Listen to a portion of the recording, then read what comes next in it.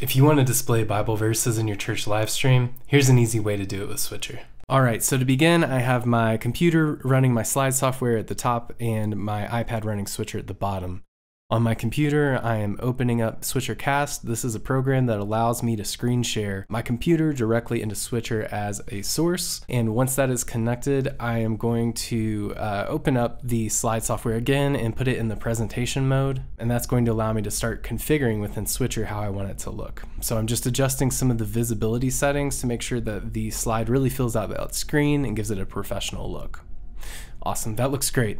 So next I'm going to create a multi-view, and this is just going to allow the speaker to still be on the video while the slides are going in the background. So I'm selecting this nice multi-view, and I'm using a pre-select feature that just makes switching a little bit easier during the service itself.